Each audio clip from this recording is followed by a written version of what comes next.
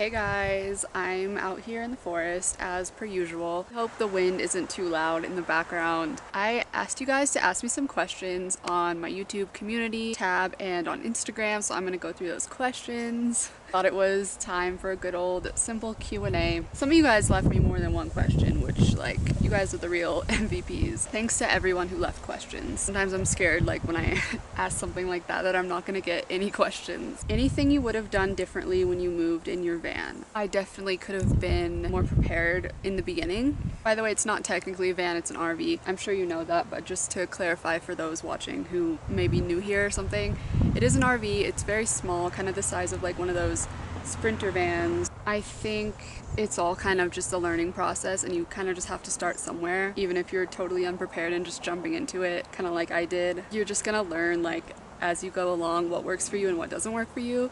So all in all, no regrets. What music have you been into recently? Need some new songs to listen to. To be honest, I haven't been discovering a ton of new music these days, but I can give you a couple artists. Two artists that I've been really into are Carol's Daughter and Penelope Scott. From Carol's Daughter, I really like her songs Trailer Trash and her song Please Put Me in a Medically Induced Coma.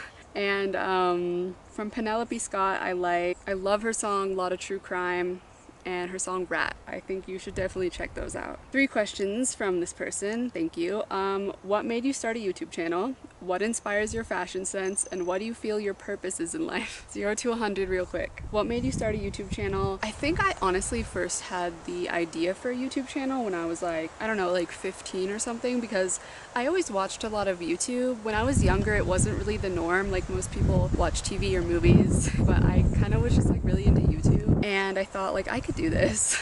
I could probably start a channel one day. It took me about, I don't know, 7 years to actually do that. I don't really know what made me take the jump to actually get it started. I think I just kind of finally figured out what I wanted to make my channel about. It turns out I was totally wrong, by the way. I wanted to do a channel kind of about tattoos and alternative modeling. I don't really alternative model anymore, and I haven't gotten a new tattoo in years. What inspires your fashion sense? Honestly, I just see things I like and I try to kind of emulate the vibe.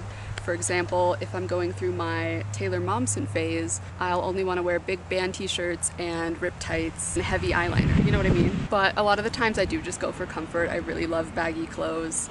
I think they look cool and they're comfortable. What do you feel your purpose is in life? I'm not really one of those people that believes in that kind of thing. I think we're all just kind of here and the universe is chaos, but tell me if this makes sense. But I don't think that your whole life needs to have one purpose, because I feel you go through so many changes in life. It's kind of a collection of different chapters, different moments. Individual things you do could have purposes. For example, that video I made about my experience in college, the fact that it helps so many people feel less alone makes me feel I went through all of that for kind of a reason, to help others, rather than it just being a meaningless bad thing that happened, you know what I mean? So in that way I kind of do believe in purpose, but overall I think there's none. I think I'm just kind of vibing. Okay, this person left a ton of questions. Thank you so much. We'll just go through these one by one. What is your favorite color? My favorite color is this really specific shade of lime green. It's the color of, I think it's cucumber lime Gatorade. That stuff tastes disgusting, but the color of that Gatorade is my favorite color. What's your favorite type of pet if you could have one? Well, I have 2 cats, so cats are probably my favorite pet. I also really like when people have pet foxes. I watch pet fox videos on YouTube all the time. I don't know if I could have one myself because those things scream. I also really like hedgehogs for some reason. I've never had one. I don't even know if I've ever been up close to one in real life, but I just really like hedgehogs. Little spiky boys. Favorite food you never get sick of? Any Thai or Japanese dish that has chicken and rice and some sort of sauce.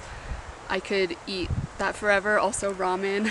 I love ramen noodles. I eat them seriously every day. You seem really down to earth and mellow. What do you think made you that way? It's kind of funny actually. Throughout my whole life, I've kind of been labeled as chill a lot. People call me chill, which I'm not really. I'm kind of inside an overthinker, but I genuinely wonder why. This is kind of a tangent, but I won't name any names, but certain people, especially YouTubers who get into drama, sometimes I wonder how these people have the energy I get mentally exhausted from like the tiniest conflict, and I just can't spare any energy to care about things that aren't super important. That's probably why I come off as chill to most people. Are you introverted, extroverted, or an ambivert? Definitely introverted. 100%. You seem like maybe a deep thinker. What kinds of things do you think about that you also like to talk about with people? Literally anything. Down to talk about anything deep with people. I'm very, very bad at small talk. Like, I can't even really hold a very good conversation if someone's asking me like what I do or where I live or where I'm from, like stuff like that. I'm really awkward, but I think when it comes to like deeper topics, I can actually speak my mind a little bit better. So like literally anything about, I don't know, philosophy, psychology, the human experience, whatever, like I'll talk about it. Let's move on to the Instagram questions. Van life tips. I don't know if I have any specific tips because it kind of just depends on your situation. Like maybe just like to be prepared, I don't know, like take your van or RV or whatever like on a weekend trip or something like that, just to kind of get a feel for it so that you won't be too like overwhelmed. Fave fantasy world: Lord of the Rings, Star Wars, Chronicles of Narnia. Okay, you're gonna be mad at me. The only one out of those that I've seen is Star Wars, and I could kind of do with or without it. That being said, I really like the Star Wars video games. Star Wars Battlefront was one of my favorites when I was younger, but yeah, sorry. Do you ever plan on moving back to a house or apartment? I mean, probably. It's not really something that's on my mind right now, but probably I'll eventually have to do that. I binged all your videos yesterday. Your vibe is so positive. Thank you so much. What do you do for work though? I don't do anything. I had like some money saved up going into this lifestyle, but I mean, eventually I will have to do something. So I'll keep you updated. Okay, I had some screenshotted from various YouTube video comments. Let me see here. What important life lessons have you learned just generally throughout life that you wish others know too? There's nothing I could really, there's no like life lesson I could really say to you that would help you all that much, because I'm kind of a firm believer that you really have to go through something to learn. I can sit here and like list everything I've learned, but you're not really gonna get it until you've gone through something and you learn that lesson yourself. Something that I've been kind of trying to teach myself is, I've said this before I think, but like not to get caught up in believing that a chunk of your life was ever a waste of time. A relationship, a friendship, a job, something bad that you didn't like. Sometimes it's easy to feel like angry or sad or mad that you were stuck in that situation, or even blame yourself that you got yourself in that situation or whatever. But I really think that those type of things are not a waste, because that's how you know not to repeat your mistakes. If you got out of those situations at the perfect time, then everything would work out perfect for you, but you wouldn't learn anything. You wouldn't know how to prevent situations like this in the future. My camera died, but I think what I was saying was basically you need to learn your life lessons yourself, but you also have to be aware of where you went wrong and be very conscious of the mistakes you made, or just the situations that you wish you hadn't gone through, so that you don't repeat your mistake, don't end up in the same situations again. Do you have any favorite YouTubers currently? And is it harder to upload for you now that you live in the RV? Pretty much like the main two YouTubers that I've been watching for the past like year are the H3 podcast and Bailey Sarian. I'm a longtime fan of the H3 podcast, back before they were even doing a podcast. And Bailey Sarian, if you don't know, does makeup and true crime. I think she's like the one who started that whole trend, because I know more than one person does that, but I think she started it. I'm like so obsessed. She's such a good storyteller. If you're interested in true crime at all, I would highly suggest you check out her channel. I'll try to shout out some other ones.